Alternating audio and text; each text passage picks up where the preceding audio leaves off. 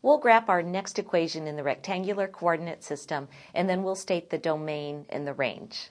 We have x plus 2 quantity squared plus y minus 1 quantity squared is equal to 9. So this is a circle in standard form. Remember, standard form is x minus h quantity squared plus y minus k quantity squared is equal to r squared. So I'm going to rewrite this original equation just slightly. I'm going to write it, instead of x plus 2, I'm going to write it as x minus negative 2 quantity squared plus y minus 1 quantity squared is equal to 9. So we can see that this negative 2 really represents the h, or the x-coordinate of the vertex, and the 1 represents the k, or the y-coordinate of the vertex. So in general, when we want to find the center of a circle, we look at it in its standard form, and if we see x plus 2, we take negative 2 for the x-coordinate. If we see y minus 1, we take positive 1 for the y-coordinate. So our center is negative 2, 1, and in this case, r squared is equal to 9, so our radius squared is equal to 9. So our radius, if I take the square root of 9, I get 3. So now I'm ready to plot this circle.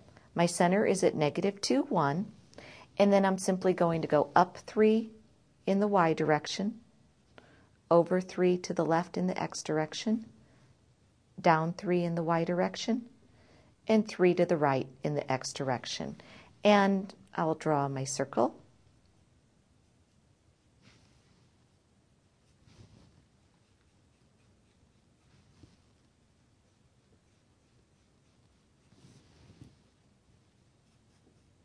Okay, let's look at what these points are that I used. That will help me determine the domain and the range. Now remember, my center here is at negative 2, 1.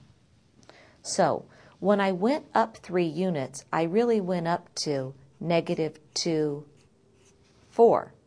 And when I went down 3 units, I really went down to negative 2, negative 2.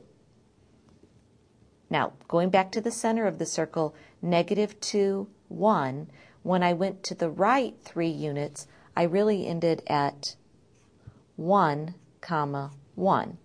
And when I went to the left 3 units, I ended over here at negative 5, 1. The reason that I'm plotting those ordered pairs is because it will help me determine the domain and the range. The domain are the values that x can take on. And we can see that x can take on values anywhere as far left as an x value of negative 5, including negative 5, so I'll use a bracket, and it can go as far to the right as the value positive 1. So the x values in the interval from negative 5 to 1 represent the domain. The range are the y values, and we can see the lowest y value occurs at a y value of negative 2, and it goes up to a high y value of positive 4.